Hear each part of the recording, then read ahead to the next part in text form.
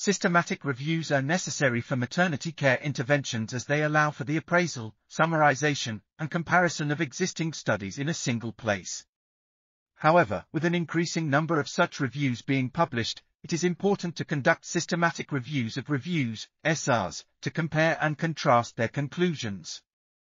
The methods used to identify and appraise published and unpublished reviews are described, including the process of identifying and appraising all published reviews to describe the quality of the evidence base, summarize and compare the review conclusions, and discuss the strength of these conclusions. The challenges faced in conducting SRs include sources, study selection, quality assessment, presentation of results, and implications for practice and research. Conducting a systematic review of reviews can aid evidence-based clinical decision-making by providing clinicians with a summary of reviews in one place.